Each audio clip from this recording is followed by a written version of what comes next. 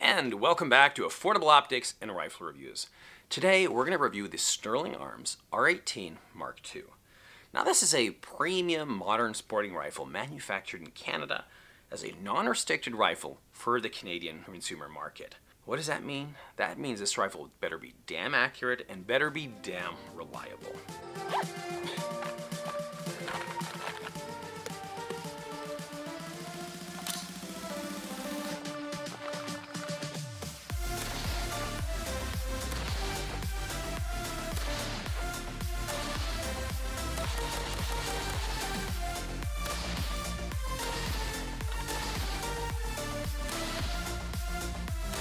So it's an AR-180B variant. This is not an AR-15 variant whatsoever. It's made in Canada and it's been available since January of 2022.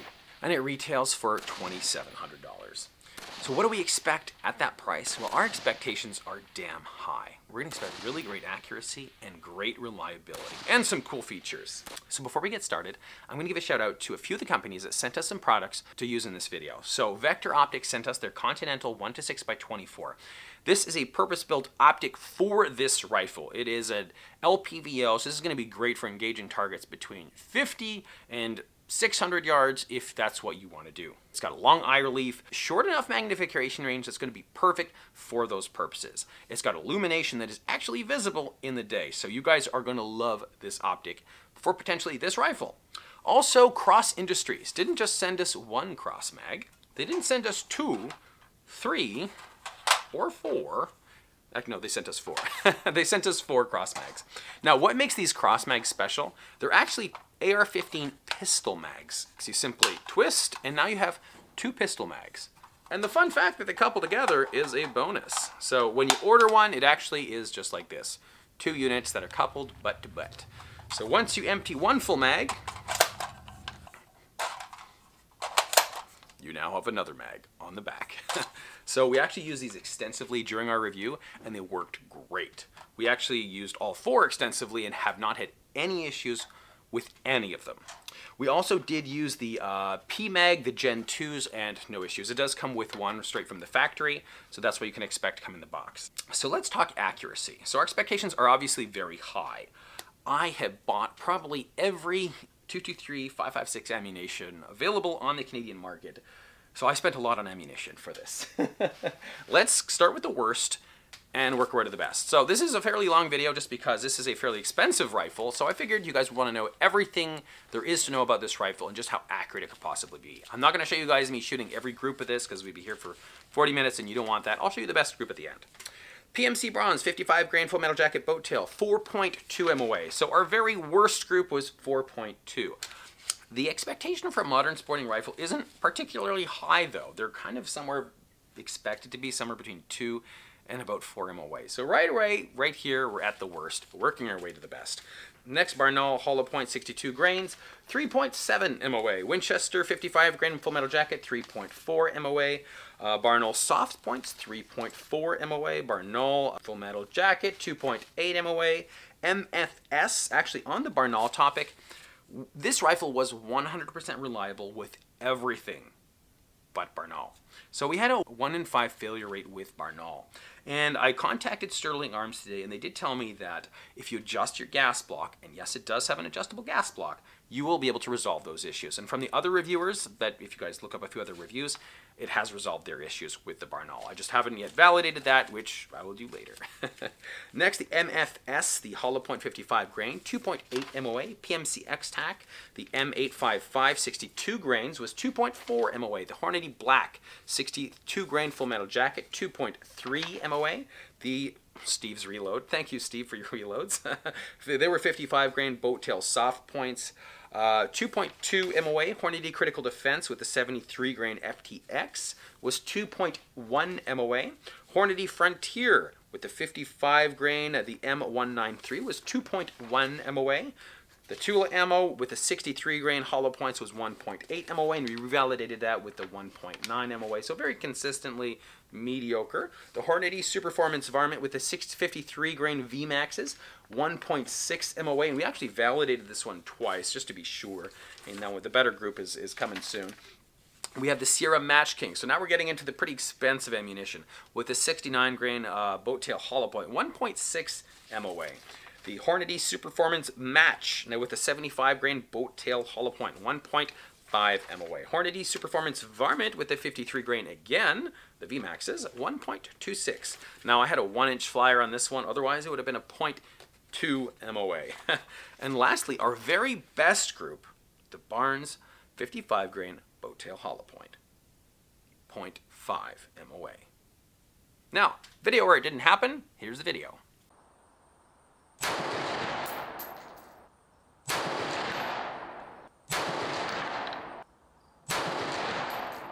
Hoo-wee! Ha-ha! So, we know this rifle is reliable and we know it's super accurate. Two absolutely essential features when it comes to a premium modern sporting rifle. We absolutely need it to be that. Other than this rifle has a lot of cool features that you are going to love. So let's just get a mag inserted here.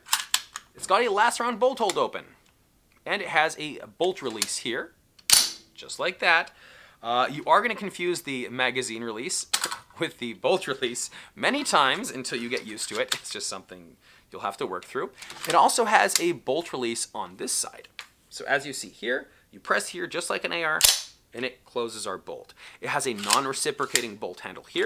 You don't even need to lift it back up because once you release your bolt, this will slam shut and it'll be held there for the following shots with this magnet here. Just like that. So this is a really cool rifle. It's got a flared magwell, which makes inserting magazines really easy. And they all seem to drop freely, which I really like. So if you want to do some 3-gun stuff, well, this is going to be a blast for you. It does have ambidextrous safety, and apparently you can put the magazine release as ambidextrous as well, which I feel is a really cool thing.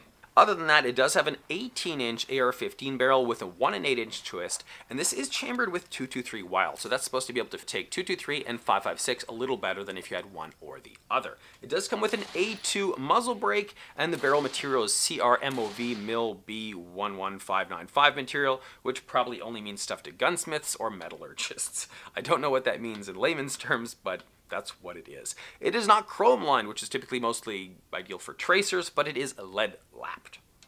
So another thing about the barrel actually is it is replaceable with AR-15 barrels. So if you have a matched top quality barrel sitting in your safe that can never be used again, it can now be put to good use again, which is awesome.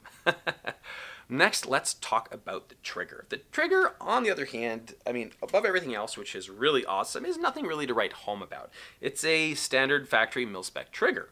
It breaks between 6.5 and 7.25 pounds, and it does have a little bit of creep, but the creep isn't on all the time, so I'm not too sure. I guess it's just mil-spec, but hey. They are in talks with Trigger Tech on having a Trigger Tech adjustable trigger put in the future in the future generations of these rifles. So that'll be an adjustable between 1 and 5 pounds, which I'm really looking forward to a 1-pound trigger in this rifle. That's going to be really, really cool. In terms of aftermarket support, so the trigger obviously is replaceable with any AR-15 trigger. So if you have one of those sitting in your safe, well, don't throw it out because you can put it to good use right here. Also, it does have a 1913 Picatinny rail adapter on the back here. So if you have another setup you want to put on the back, you can absolutely go ahead. Currently has a setup to accept the buffer tube, which I believe this is the mil-spec version because it typically is a little bit loose on the butt pad here. So I actually removed this, put on a strip of tape, put it back on so there is no loose between this butt pad and the buffer tube. I mean, it's just something that cost nothing to do and made it a little bit less wobbly.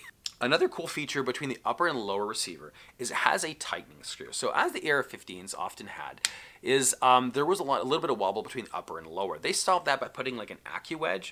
Well, Sterling Arms decided to do one better. They actually have a screw that's located if you take off the pistol grip, you tighten it in, and it'll snug up your lower and upper receiver. And there will be no slop between the upper and lower. Which typically, when I got mine out of the box, there was some slop. So I just tightened that up and slop was gone. So pretty easy, pretty cool thing to have. So also for stocks for this rifle, they are planning on coming out with a Zukov folding stock. So I believe it's manufactured by Magpul. This is a pretty cool looking stock. So I'm really excited to see if and when this comes out. They were saying between 3 and 6 months. So that's kind of what you should expect for that version of this rifle. And at that point, it should also have the Trigger Tech trigger and it can come out with the Zuko folding stock. Another thing they're planning coming out with is another handguard. While this looks identical to an AR-15 handguard, it absolutely is not compatible. Currently, this version is just M-locks at the 3, the 6, and the 9 o'clock. On the top, it has a small portion here that's Picatinny, and a small portion here that is Picatinny as well. They are planning coming out with an arc rail, an integrated arc rail on the bottom of their handguards, which I believe the demand of the market was asking for that, likely for coyote hunters and competitive shooters. For those of you who don't know what an arc rail, it fits on a tripod nice and easily, and you can slide it from the front to the back, so it's really convenient for that. Also, they are planning on coming out with a few different colors, such as FDE, dark gray, Magpul gray, and, well, black, such as this version. Lastly, let's talk about the warranty. So, Sterling Arms has a 1-year warranty from the date of purchase. You don't absolutely need your receipt, but it'll help. Because if you don't have your receipt, they're going to go with the date that the store received your rifle, the serial number of your rifle. So they're going to go with a rough date like that. So you might lose a few months if you don't keep your receipt. So it's ideal that you keep your receipt for this rifle. And actually, on the topic of warranty, so this rifle came out in January of 2022. So it hasn't been on the market for all that long. Originally, these came with pencil-thin barrels. The issue they had with those, and they said this publicly, is after 3-4 shots, the groups just opened up. A lot of the consumers were hoping, they could get a few more shots before their groups open up. So they went ahead and replaced all the pencil-thin barrels, or everybody who wanted a new one got a medium contour barrel for the rifle. Currently, all the rifles that are coming out, though, if you're buying it from the store, all already have the medium contour barrel. For those of you who still have the pencil-thin barrels and are finding you're having accuracy issues, just reach out to them and they'll replace it at no cost to you. So that's really cool, that the fact that they're going to do that for you. I'm guessing because of the price point, they can afford to make these changes and say, hey, this is what some people found was an issue. Here is a brand new barrel. And they also did that, I think, with the original versions with some of the linkages here. Also, I did ask them, well, what happens after 2 years? Let's say you bought this in January of 2022, and in January of 2023, you still have your pencil-thin barrel. Are they going to replace it? And they said, absolutely, yes, they will replace it. It's really cool that they have good customer service like that. While the warranty is only 1 year, then again, there's a lot of moving parts here, and depending on how you use and abuse a rifle like this, I mean, its service life is difficult to determine. But they do have some of these, I think, in some shooting ranges over in BC and even in Ontario that have some very high mileage. This one currently has about somewhere between 450 and 500 rounds. And with brass, this has been 110% reliable. With Barnaul, well, that was 1 in 5. But I haven't tried the gas adjustment while using Barnaul yet. So this was my review on the Sterling Arms R18 Mark II. This is a awesome, really fun modern sporting rifle. If you're looking for a buy once, cry once, you're looking for a top quality Canadian manufactured rifle. And another thing about being Canadian, the fact that it's manufactured in Canada means our support is going to be great. So a lot of the time, a lot of the rifles we generally buy are manufactured in the United States or overseas, which means getting parts shipped to Canada, well, getting them imported, and then they go to the distributor go to the retailer, and they get shipped to you. This was a nightmare previously. The fact that these are made in Canada means you have any issues, it's going to be nice and easy. So having that support right here, right now, is going to be a really big advantage over buying something that's made overseas. So yeah, that's my review on the Sterling Arms R18 Mark II. This is an awesome modern sporting rifle. It's got all the bells and whistles you could possibly want. So thanks for watching Affordable Optics and Rifle Reviews. We'll see you next time.